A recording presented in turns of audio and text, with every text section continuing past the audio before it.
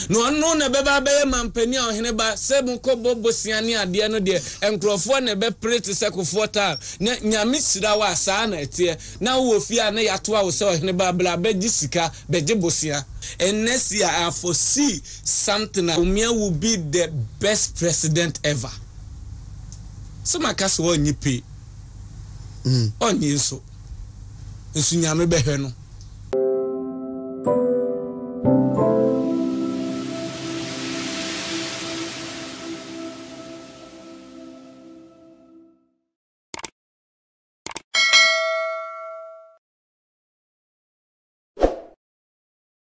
Krum has say ebewie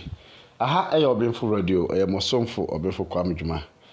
de bia se ne ye no the trend of social media ye de bremo se be ya mosum benya bia tie anase benya bi ahwe enim se munya yanka mo betie munya yanka mo behwe eno so entie ne fito forma na ye de abremo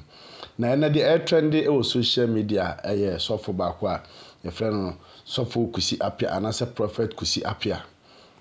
na ono ena o hyenkom anase odan na niso ade hunu de wo hunu afi awiye ene 2024 yenyina yenim se afi no bekwa wiye a asofo anase akristofo de omu nyina kohyiam ewo mu nsore dem park so school mu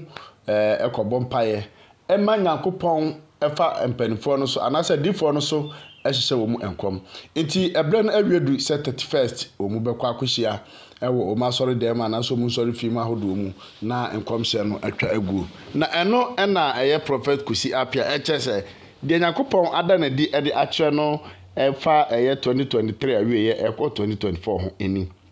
na enyina ya sa beje atum se anase ye nimsem ese ye election year ai say political parties no obia akwakoyi ne Franka Tuni awie ya chese campaign no ehya kakra na 2024 de ebe butu eno na prophet kusi apia echiremu se next year 2024 election de Bawumia be win hands down o se ebe mlem de ma Bawumia esanse yakopon na nkasa na yi Bawumia eye shake ashalbutu na akobom paye na yakopon tie ni sufre amano de Bawumia eba na okasa no se chirem se yakwanya edema enkramufo nyina enti hado na duso so kura benya enkonso omboabo anho bisanse se Bawumia nya ba pe akwanya abade ama enkramufo nyina se omususu betima ba be di president enti hado na duso onabo babe obia wonso ya hobo na so nso siesie wo ho na ebia ebetimi aba be dro wonso eso wase eba omanum be yemre sika be fro te se do mampena da akofo peso sika efro ye no nipa be nya sika di o hye o hye odem o hye odwuma mo hye office kra na ye di sika bro se jebesia momienko ne enkotie eye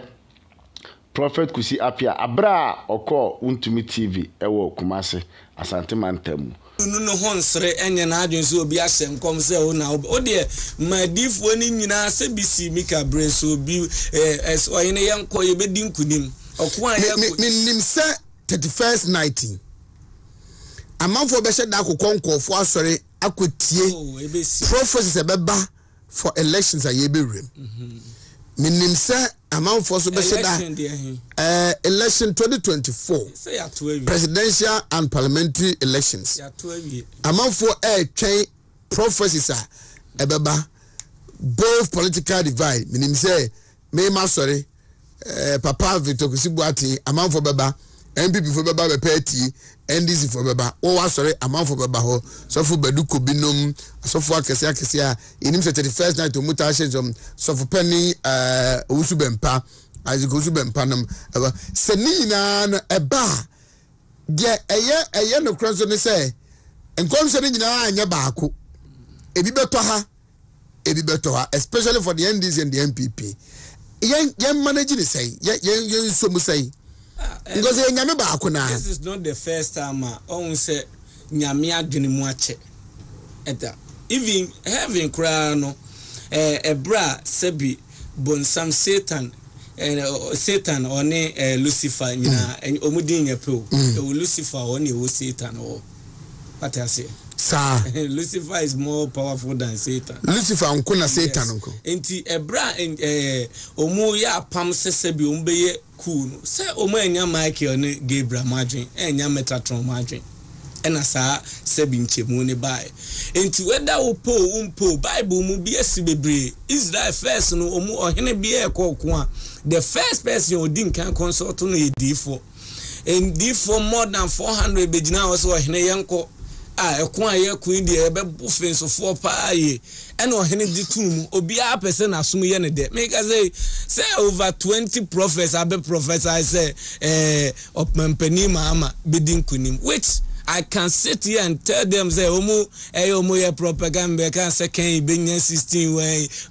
here or any banana mo case vice be we beto na mo use psychological ye dey say nkom no me ja omo kra to fobo. But be on him be any sembe can say vice me prophecy at the baby a metro ni baby we are where say obenya 13 regions 64%, right? And we near 50.10 and to the ambeka and trebia no niema no mo Canadian so then I have to come out and say something. Into bet me agazamanya consistency and I say I don't care but nyaminim say obi onim fo bi anim say menkasa kwa ade bie no a me ba beka ensi.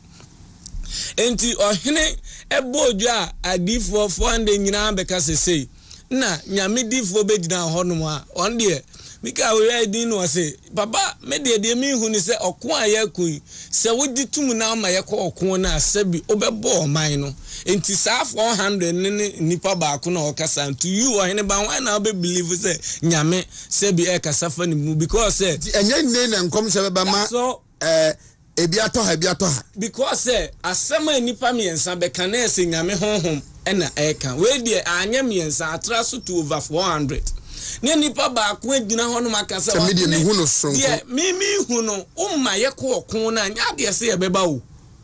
ubebo o man no me didi se woni ohene ne sabre na abufu ebe wura umu soronko etie difo ne de obemi agua no atwane ma be at long last no ye nya sa 400 difo na ese nkomo a eye dokodoko sem ama ma matrimu ye ne de because etie na wo se eya na ye mese na obi de ade be trem se this is ma Bawumia na ye the easiest opposition mom then enye campaign bi. Say if says I know why you any campaign be but why hobby na ohene ba no me nya ko a di focus ye kase eniema Bawumia ye spiritually now say nipa no the NDC believe him say bi or back wo mu bom paye mo mu bua wo mu but o ya we just wa no na edu e ma onu adi atum say no niema adane into Bawumia favor na me bua wase na for bo a wonam sorry enne niema mu ebo no adane niema ama na ma spiritually na o ye den ogina brane enti after 31st come have ye from last week masha asiaka say from what I have been hearing and come se bebre eba amanfo eyem de say akomatuo ni ade na eba ye de eniani muna mo wani muna mo wasa adum no ni me de mahunu say de sofu wei ka and de wei ka no nukure wo munie o eba ye won sra na ye won sra adwuma awoye obi editor o hameboa obi ye Yahoo obi ye MCR na wo ye president na what I say but now ye mistake ni say obi on ma nyame fa ni nru o man ni di for ye was omu anyame de Samuel adum na ye de adua omumu but obi on ma odibi because when we so hene ba yes ade na sebio enipa na yininti sebi ono so be force so o can be but when ba I tell you this elections and 31st is going to expose a lot of men of God in this country. I tell you, mark it on the wall. Makatra kukwam say after the declaration this will happen, which I will not say it on air because enya the papa. Makatra and you confirm to me say some of it to crack as asem no so aye there atra open kukwam because my mentrengu people so be kai asem na. Ama na anu ya matese papa bempa so aye dem me wa kontu me tese papa bempa kasa wa sori awaka which sad ni besi but emma obi enyi damudie bi emeka me adwuma me yema you know say I'm very genuine me Bawumia wan sidida and now betumi aga chem say me ma didn't wan sidida but adwuma bia me yema Bawumia bia empire me boy bia no ehon emwane bibia sebi o metumi aka say efli enkramofo mpanimfo bi wo ene the governor of Ashanti. What you see? Enti wa ine ba 31st yi de o peti e be kan tro bet say omo say so omo a kase wa ine bo omo so omo ye di for me throw challenge me ma up ene Monday Tuesday right up to Friday me will leave nti me nye say na dey expose we ba me metimi atwere eni patre omo ho e so omo ye di for a omo me throw challenge omo a be kase mama ebe wi ni that omo e ka second de be wi ni omo a omo gu ala nwo a dane adwon nyina emra me ka se nipa se mo na nas de omo din e ba ne emfa compare me de ne ehwe se hwan mo ne ye di for because me medical di you know say me ye indoor person da be no aba unze me sefie enyame wo kwan ofa so yi ade kire obi a mani hu enti obi o hon ma nya no ana sebi bibi nti me ka se nyame animonyam se ohene ba 31st no ebi behu aka ensem a sebi be plate no ba bia ye duru no mi hu de sebi ebesi a be ma ye beto aba Bawumia ni nkunim da ensi odi obi anu no honsere sembe kan 16 me be kan say hwe maja omu but de me kanu efri nyame hu mi mu se ohene ba me ka se Israel nyankopon din mu se nyame a waflemu onnim hwamo 31st ye betin sem pa oh ohene ba se bia asase age so audios yes I have so audios I have omo twabo omo demand Land Cruisers no but adena mo yesa me come because you see na ye nya one voice ye nya e ko benkrom a na I said I swear public no say election when I wan win awie adan na nyame asofo so mo yesa ba Bible say mani nyina mom nyine o chabre ndra so chabre no ye on the 9th December 2024 na ma me be declare time o be declare nyina ma kan what happen. What I say, enye nne na sebi obi ji adamude sebi abeka de enim. Kristo Yesu no kura na ye ton no ye ji adamude. Anza na yetimi yi na ma. Nne you know obi ji adamude sebi abeka bibi ato so de common. Enye ni ba nyina na nyame afle wo mu. Omo a eye adwuma ne kan wo no kuremu se de sofo amu akomo be ye difo ni bi be ye that time omo fa ahotremu so Victor mo asase omo fa amane mu ansa na ne omaduru sam pempenso no entensi nesia na ohene ba ye ho no sebi o semete minga se from January to December matimi ehun se obi be di ade say enne ya anadui said the Biana Busam Bawumia running meet na mintimin cancer. Me yana me yana bet and nay me started bomb pied the anadwina me huni panic clear which ebia me moso entro and answer would you meet me at retro and answer meet me a country time I say a nipas mercy very surprising. When are you running meeting? I want ba no me hu se wo di mampani a me hu ne won na so e dia se na me nye difo minim eti so wa wunim omo ehye nko mama ne yi no ayin ba so wa wunim omo suro mi ana omo suro me bisa question omo suro ana omo suro me kitikiti omo suro ana enti omo nunu omo honsere because omo ase wie no na kwa me omo aza so na wo so de ne yesen o papa no kusibu ati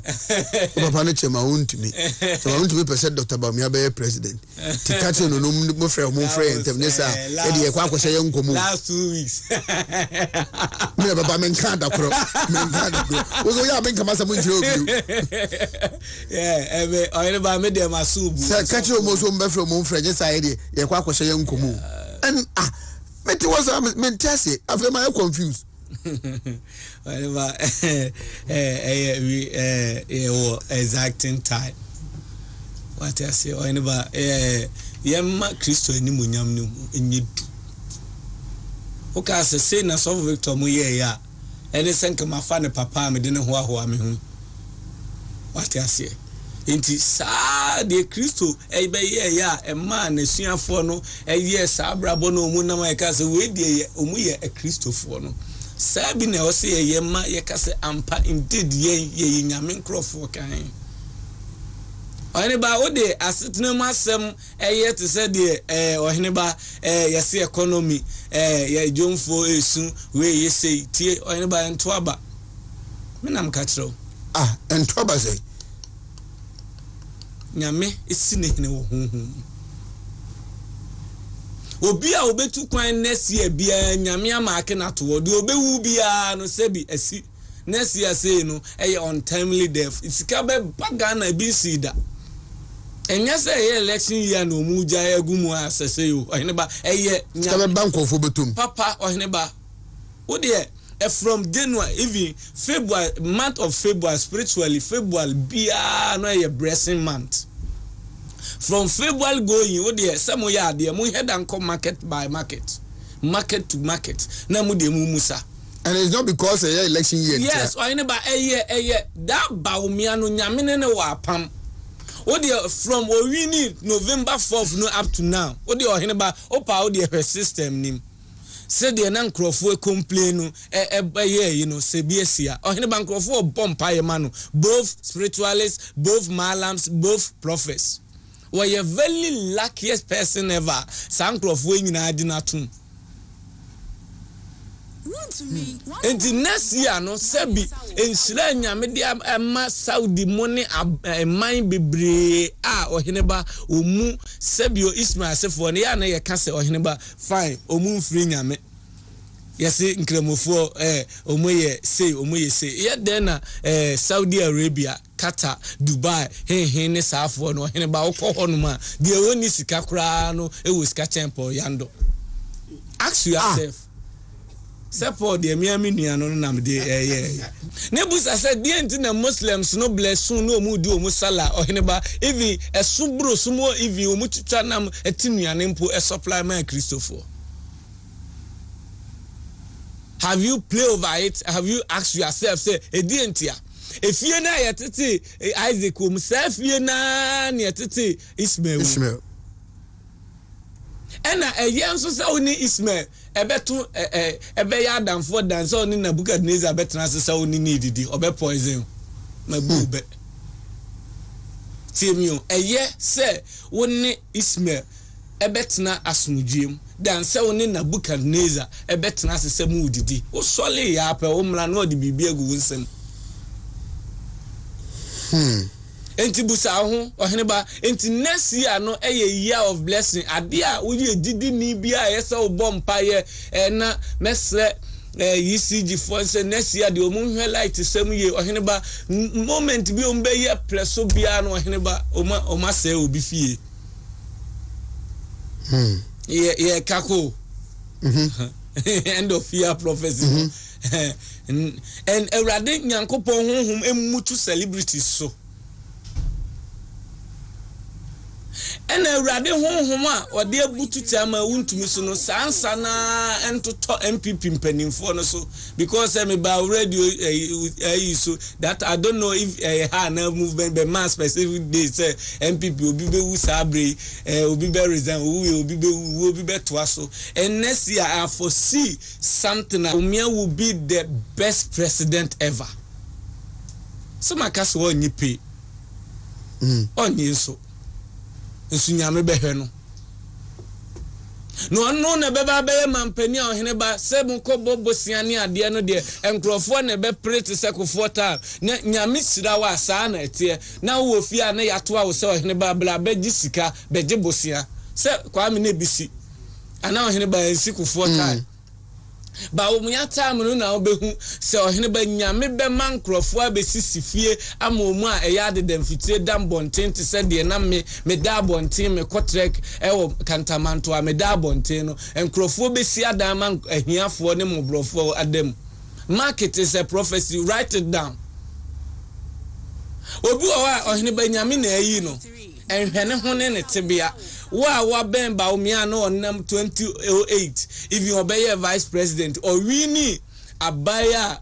on the 4th ohene ba oben na it is a magnet o de se bia wanya kwan ehia no wo be hu se nimonyam a abutu no so no stronko.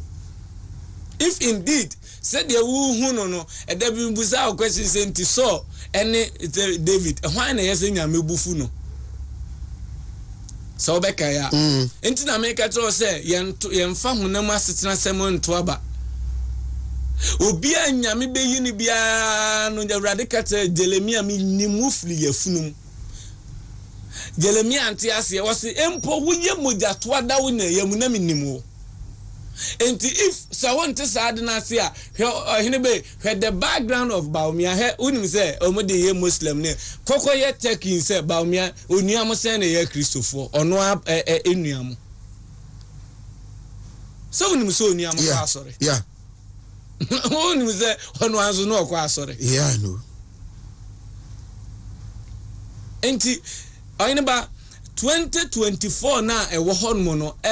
ba no nyame ne pese usira o man no enya Bawumia na nkasa asat. It is a covenant and prayer, secret prayer be a chief imam Sheikh Osman Salibutu ebo ya Awurade pese saade no esi na ebesi na sa Bawumia hinie ni nya sivia halu na idusu kura nyi handkerchief no na nyame ase se saade no Bawumia etimi abeyi eyewo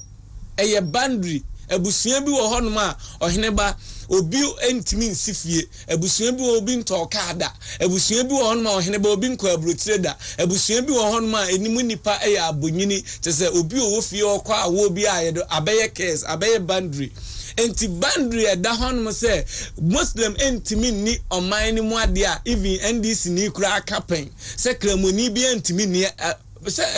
record. Yes, into we halu na idrusu kura umpaya yesa obone say ansema sofu ike Awurade mani mrem because Bawumia hinie no will pave the way for you Debbie. 2024 you be really say